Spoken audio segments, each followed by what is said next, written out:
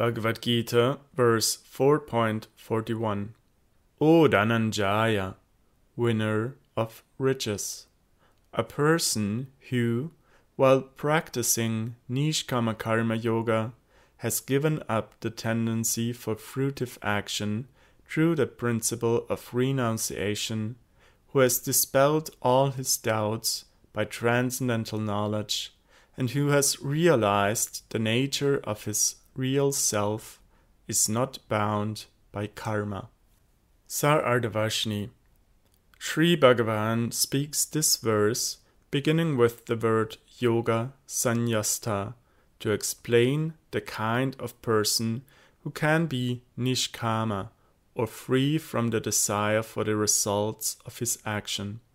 Those who have realized the nature of their real self are not bound by karma. A person achieves this stage by performing Nishkama Karma Yoga, giving up fruitive action through the process of sannyasa, renunciation of attachment to the fruits of action, and then removing his doubts by the cultivation of transcendental knowledge. Sarardavashni Prakashikariti. In these last two verses, Sri Krischna is bringing this subject to a conclusion. According to the instructions of Bhagavan, one takes shelter of Nishkama Karma Yoga by offering all his actions unto his lotus feet.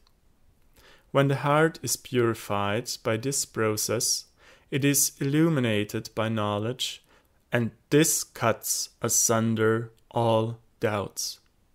At that time, such a person is completely free from the bondage of karma. The word pratyak atma mentioned in the commentary indicates the living entity who has given up sense of enjoyment and who has attained a devotional attitude towards Bhagavan.